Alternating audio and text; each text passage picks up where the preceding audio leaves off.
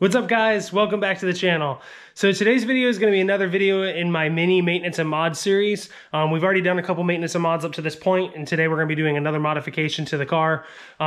This is something that I am actually looking forward to, just because modifications are cooler than doing maintenance stuff, let's be honest.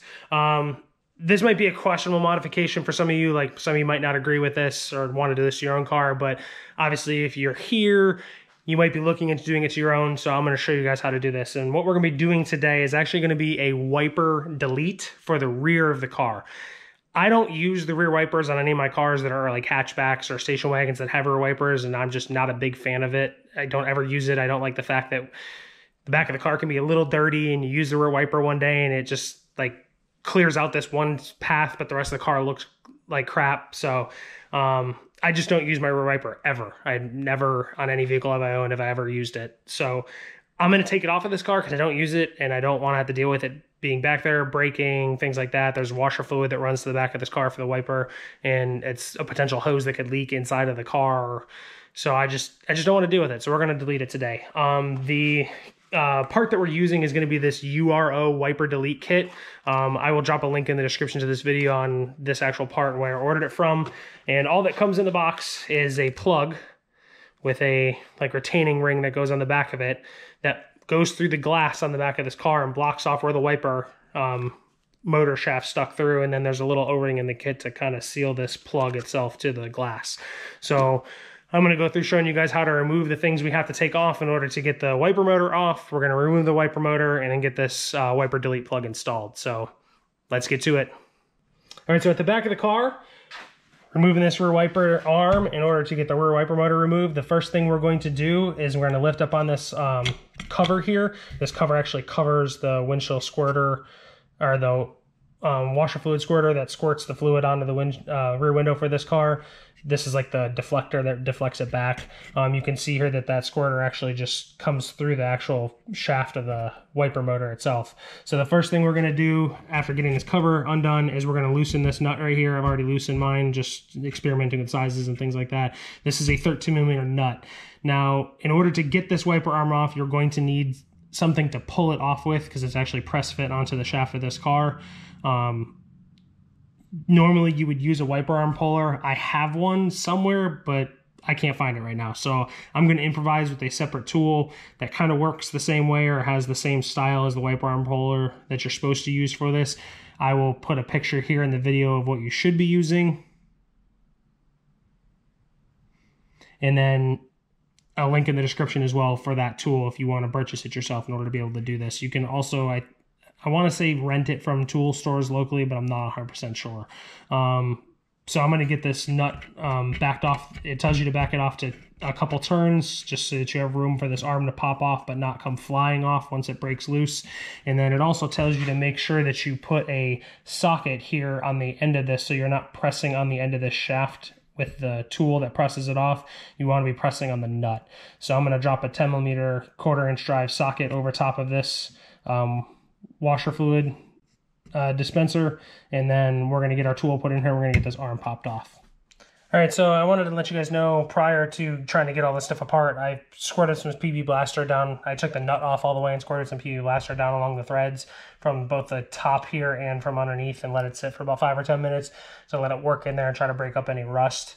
And then I took this nut, backed it off a couple turns to the point where there was space between it and the wiper arm, so the wiper arm doesn't just come flying off if it pops loose, like it gets tension on it and breaks loose, it doesn't just fly off on you.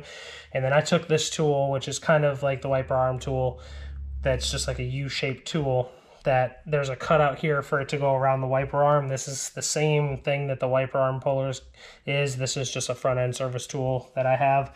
So I took this and I put it behind my wiper arm, behind the far back part of it, the smaller part of the base closest to the glass.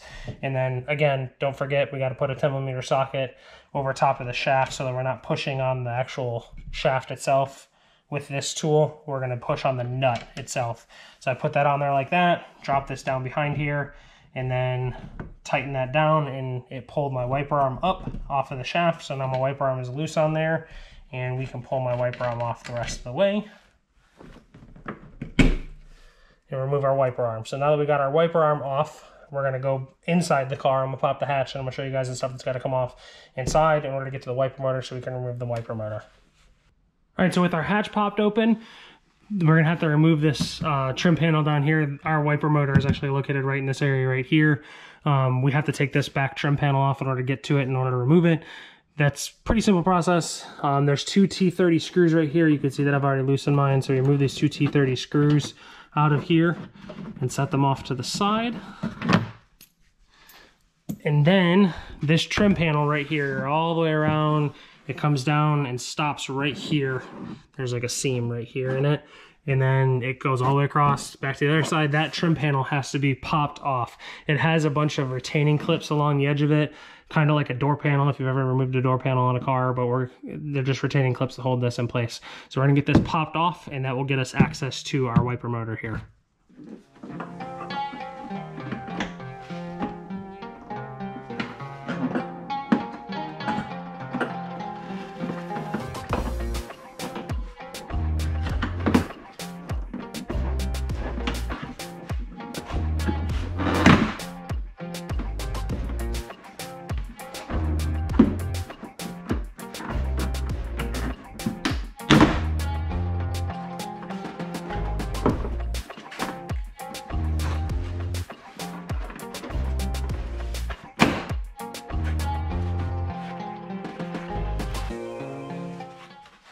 All right, so we got our trim panel popped off there.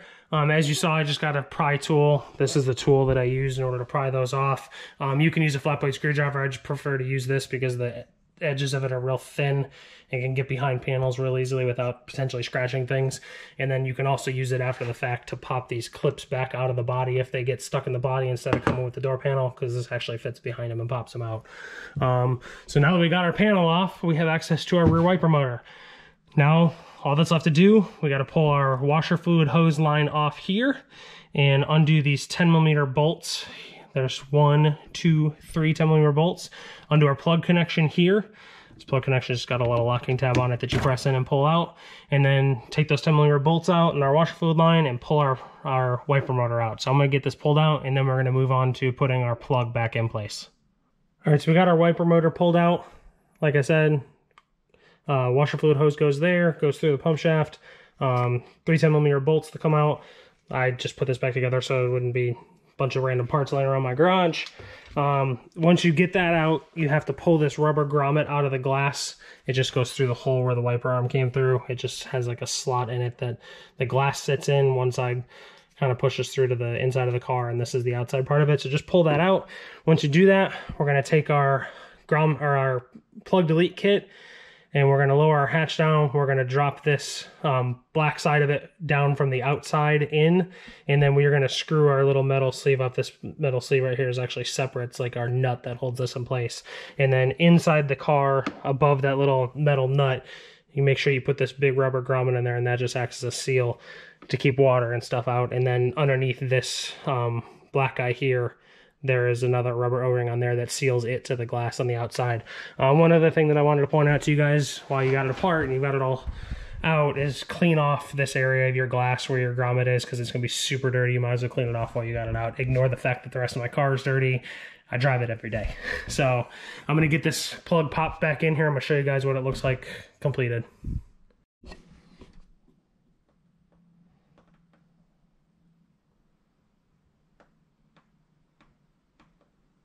All right, so we got our delete plug mounted all up there, and we're done with this job. So I just, again, like I said, dropped that plate, that little plug through there, tightened our little like retaining nut on the other side, making sure that our O-ring was on top to keep it sealed against the glass. You might need help depending on how long your arms are to reach this. I had to end up reaching it from like the side of the window with the hatch halfway down to hold the plug in place while I turn the nut back, tighten the nut up in order to hold it in place. Don't go crazy with this. Don't try grabbing with this with a pair of channel locks or anything, because you have to remember that you are pinching this between the glass. So you might run the risk of breaking the glass if you try to tighten it down too much. Just snug it up by hand and you should be okay. I also wanted to point out to you guys, just to keep yourself from having issues down the road, if you accidentally hit the rear windshield wiper squirter and this hose now is not attached to anything, so it could end up dumping into your car. I just stuck a bolt in the end of this. This is an M6 bolt. The threads on it, it's tight enough going into there that I actually have to thread it in there with like a socket and a ratchet. So you're actually screwing it into the rubber hose, so it should seal pretty good. I've done this before on other things and not had a problem with it not sealing. So we got that sealed off. I zip tied it off to the wiring harness over here, and then I also zip tied my plug connection off to this other part of this wiring harness just so they don't rattle against the plastic that would normally go here. Because obviously before they were held in place where they were mounted, but now they're just going to be free floating and you don't want them rattling around and bouncing off of stuff and causing any noise. So we are done with this job. I'm going to get this trim panel put back up here and get the 2 screws put back in it, and we'll be finished with everything. All right, so got our trim piece put back in. Job's all wrapped up. Happy with the result. I really like that it cleans with the back of the car and takes something off of here that I don't use. And, you know, obviously the wiper arm being there, if the blade's torn or anything like that and you accidentally hit it, you could potentially scratch the glass. I just wanted to remove something that could potentially cause problems that I don't see any benefit in for myself. So if you guys have any questions about this job or this modification, please comment down below. Be sure to answer any questions you guys have. I would really appreciate it if you subscribe to the channel, and I'll see you later.